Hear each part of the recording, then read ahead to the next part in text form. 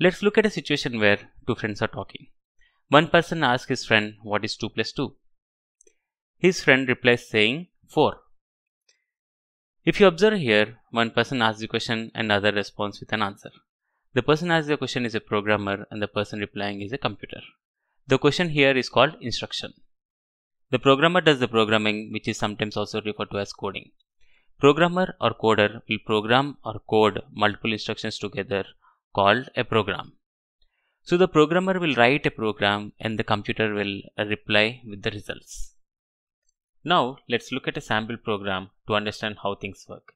Here's a sample program showing a small snippet of if-else conditional statement in programming, which tells the computer that if the condition is true, do this, if the condition is false, then do another thing.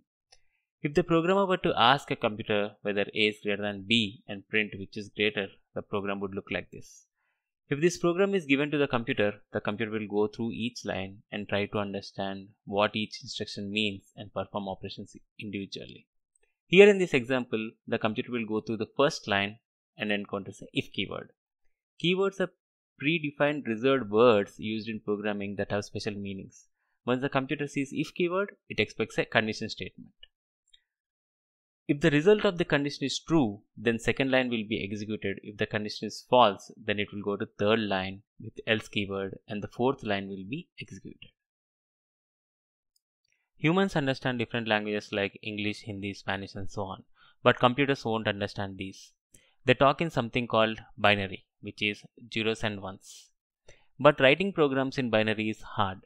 For example, number 9 in decimal should be converted to 1001 for computer to understand. So to make things simple, we have programs which will transform the instructions that we write in English language to binary. These programs are called compilers. But these compilers also won't directly understand the sentences we write in literary English. They need instructions to be written in a predefined structure called syntax. There are a lot of programming languages that you will encounter when you start your journey in coding. Some of the top programming languages are Python, Java, JavaScript, C++, C#, PHP, R, and so on. Well, I think all of you guys understand the basics of coding, and I guess I've cleared a lot of basic programming concepts. Please write in comments if you have any doubts or want to know about anything in computer science. I will make a video for it. Please like the video and subscribe to my channel. Thank you.